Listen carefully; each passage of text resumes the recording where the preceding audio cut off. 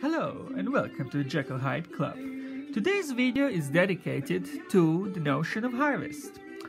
The Wikipedia article defines harvest to be a noun that came from the Old English word herfest, meaning autumn, the season, harvest time or August.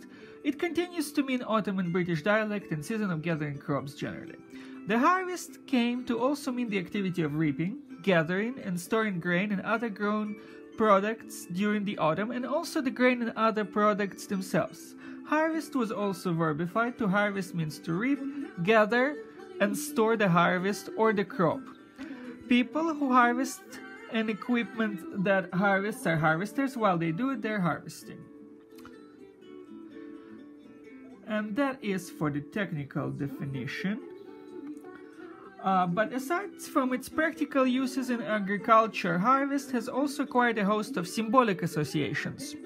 The most fundamental idea of reaping what you sow has been recognized by the Vikings through the rune Gera, which gives rise to the English word year.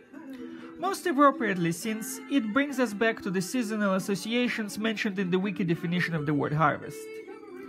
Harvesting is also associated with renewal and indirectly with new beginnings. Harvesting has also been symbolically linked with death, and it is no coincidence that the Grim Reaper in popular depictions often uses a scythe, much like a harvester. The act of harvesting is often limited to a particular territory, and as such has to do with the concepts of the boundary and in between, those symbolic places where magic takes place and fairies are said to dwell.